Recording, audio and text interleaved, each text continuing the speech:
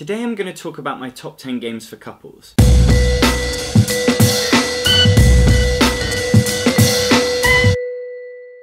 At number 10 is Agricola, All Creatures Big and Small, designed by Uwe Rosenberg. This is a smaller brother of Agricola, the classic worker placement game, and we're still collecting resources and building farms here, but it's a much shorter, simpler game. But the great thing is it's still got that same tension. I haven't got enough wood to build the fences. There's that satisfaction of having started with nothing and at the end of the game you see the farm that you've built. This is where I keep the sheep. And this is where I keep the pigs. And I don't mean to gender stereotype, but there's also the cute factor. Hello, I'm a sheep. Hello, I'm a sheep too. Hello, I'm a sheep 3. If you like worker placement games, then this is a great short one to play with your partner. And if you've never played worker placement games before, then this could be a great introduction to the genre. The game, at number 9, is The Game, designed by Stefan Bendorf. You might know this game, The Game, from such internet posts as, what the hell is The Game? Why the hell is The Game nominated for Spiel des Jahres? And who the hell named it The Game, and how can we punish him? The Game. Why have I been playing all the other games when I could have been playing The Game? The Game is a simple co-op game. You each have a hand of 6 or 7 cards, and there are 4 piles in front of you, 2 going down from 100, and 2 going up from 1. And on your turn you have to place at least 2 of your cards into one of those 4 piles. The twist is, you can't tell the other players what cards you have. Why did you put it there? But you can try to guide them. Don't put any cards on that pile, or that pile, okay? If you have a card that's 10 back from one of the cards on the table, you can play it, resetting that deck by 10, giving you some breathing room. Just resetting the deck. Don't worry about it. The aim is to get rid of all of your cards, and that's it.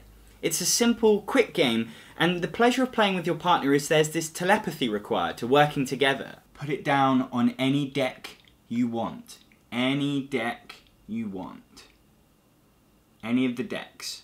I'm trying to. Not that one. There are better co-op games out there, but the reason I included The Game on this list is that I think every couple's collection should have a simple co-op card game, and it's really portable too. Another one to consider is Hanabi, but be careful, it can lead to arguments. Okay, I'm gonna put this one down. You said it was red. No, I didn't. I said it was blue. If we lose our jobs as fireworks experts, John, it's gonna be your fault. And number 8 is Carcassonne, designed by Klaus-Jürgen Wrede. Carcassonne was our first couples game, so it's fallen down the list a bit just because we played it so much. It's a classic for a reason, and it's fun laying tiles and building a city together. But it's also as competitive as you want it to be. Some people see it as a cutthroat game, whereas other people complain that it's too relaxed.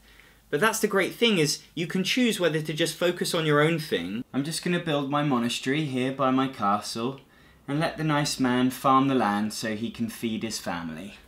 Or to go out of your way to sabotage your opponent. And I'm going to put my road here, so you'll never be able to finish your castle, and your man will never be able to leave. And that's why I think Carcassonne's a great game for couples. You can play it how you want. You can really focus on it and get competitive and think about your strategy, or you can just kind of have a relaxed Sunday building a city together.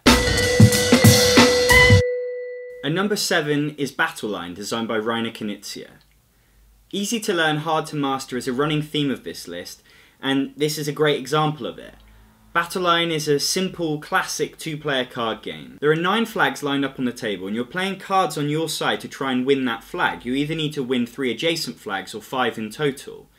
And you're playing poker style hands, so it's either a straight flush, a 3 of a kind, a flush, or a straight. And the strongest hand wins a flag. You only have 7 cards in your hand, so you have to gamble on the cards that you hope to get in the future. And you have to decide, do you want to focus on the flags that you want to win, or try and stop your opponent from getting the flags that they want? This is a great game for couples because it's quick, it's easy to learn, and you're going head to head with your opponent, but there's no aggression, there's no hurt feelings. You can't sabotage the other player, you're just doing what you need to win. And number 6 is CV, designed by Philip Malunsky. CV is one of the rarest of things, a light game with a really strong theme. It's a game about life. You have goals, ambitions. I want to be an activist. You start with childhood memories that help you on your way. Science club taught me so many things. And soon you're getting jobs, I'm leaving my stupid job as an intern and getting a job at my dad's company. Creating new relationships. I made a new friend at work. Oh, and I'm having a child. But we were careful. Wait, who's this friend at work? I want a paternity test. Stop it, don't say that. Expanding your mind. I've got a PhD. What has your friend from work got? Looking after your health. I'm riding a bike now, it's better for the baby. And by the end of it, you've lived a rich and varied life and collected a lot of stuff. I've got an art collection, a sports car, a mansion, and a yacht. See, I don't need you or the baby. The artwork is sublime and really helps bring the theme to life, but it's also the Yahtzee-style dice rolling mechanism that works with this theme. Like, you play King of Tokyo and you don't understand why your monster can only do the things that you roll on your dice. But what cliched analogy works better for life than throwing the dice and seeing what you get? Like, you might want that job as a CEO really badly, but luck isn't going your way. Damn it, I needed knowledge. You could gamble on it, waste a reroll, but the odds would be stacked against you. Or you could put your efforts into something more attainable. I guess I'll just take up marathon running instead. The more experience and relationships you develop, you get tokens that you can use towards future purchases, and it will make thematic sense too. There's wicked humour to it, because if you go to the gym, then it's suddenly easier for you to make relationships. And you can have a child, which will make you happy, but it will cost you a money symbol each turn. Having bad luck locks up your dice, so you have less options, and if you roll 3 bad luck symbols, then you lose your job or a relationship. It's a mechanism that we've seen in other games, but it makes great thematic sense here. And you can have good luck too. If you roll 3 good luck symbols, you can buy any card you want for free. Well, I didn't have any of the relevant experience, but I got the job. It's a light game and it doesn't have much player interaction, but I like that about CV. And that's why I think it's a great couples game, because you can just kind of chill out and enjoy the theme. Not every game has to be a hotly contested brain burner. And if you do want more interaction, there's always the expansion, CV Gossip, where you can play gossip cards onto other players' CVs to hold them back. And number 5 is Patchwork by Uwe Rosenberg. Who would have thought a game about sewing a patchwork quilt would be any good? Well, I didn't, and then I tried it, and here we are at number 5 in the list. This is such a satisfying 2-player game.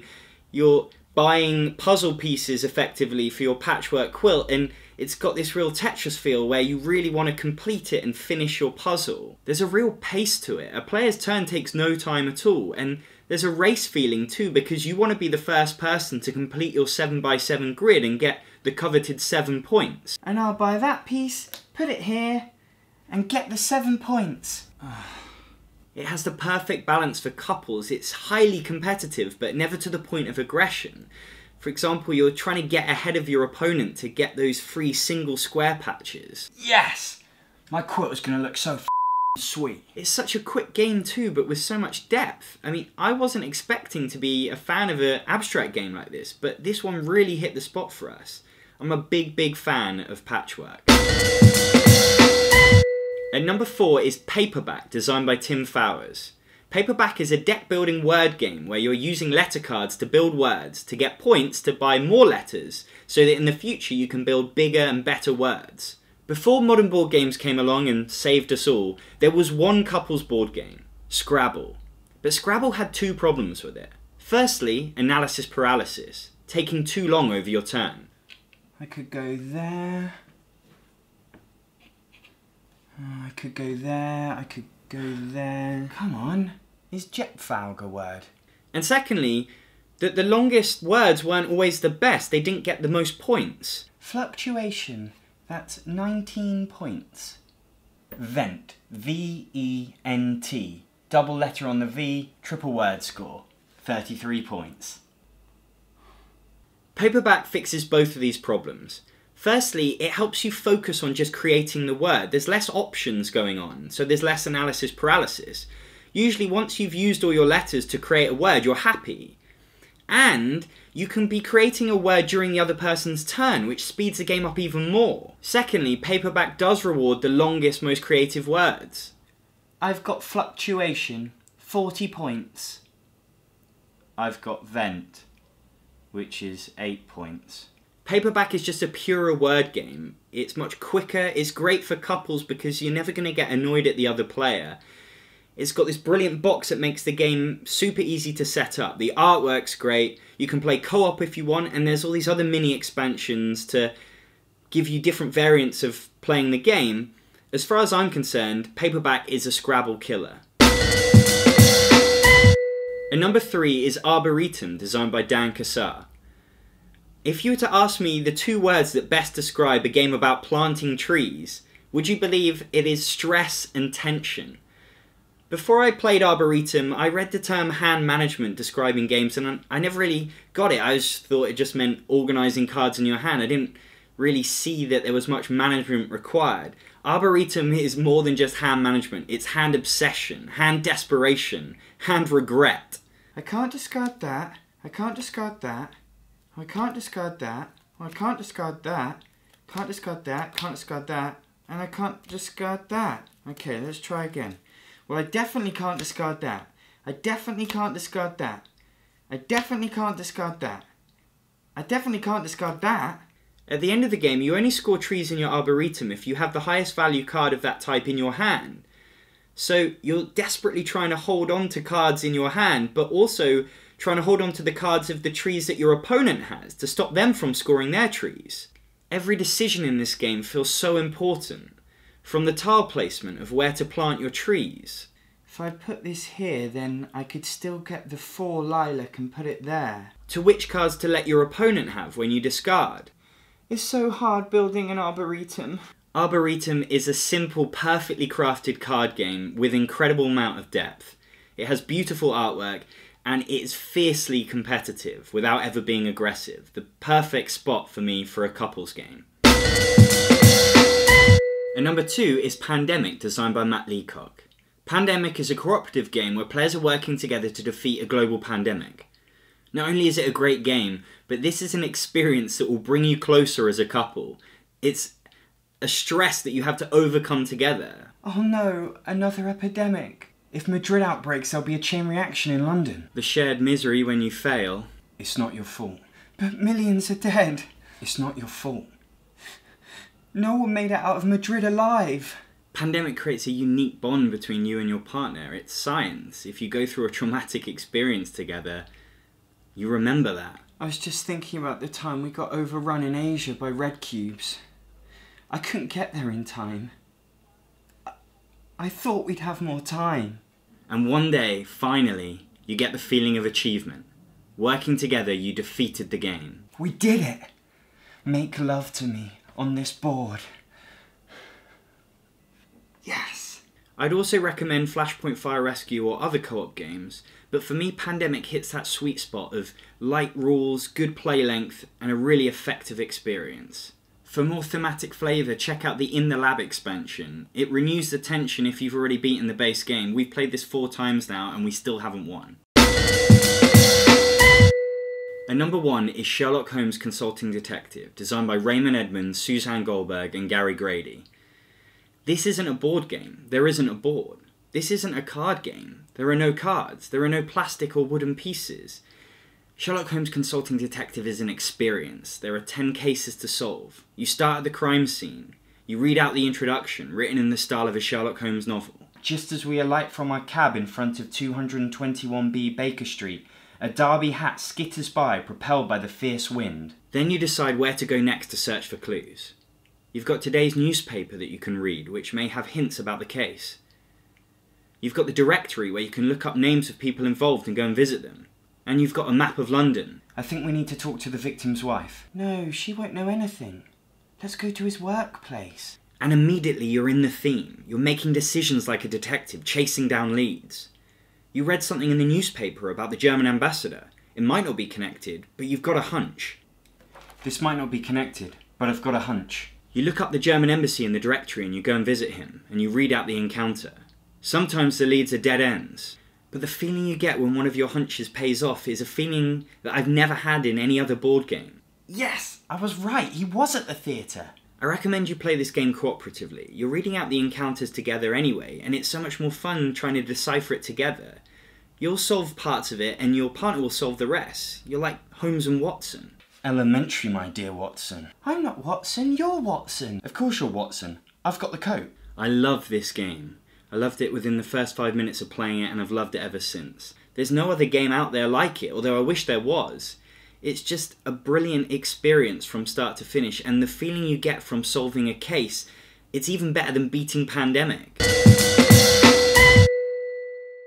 And that is my top 10 couples games. Let me know what you think of my picks in the comments, and I'd love to hear what your favourite couples games are. Like this video if you like this video, subscribe to my channel if you want to see more, and if you want to follow me on Twitter, it's @Actualol. I've been John Perkis, thanks for watching.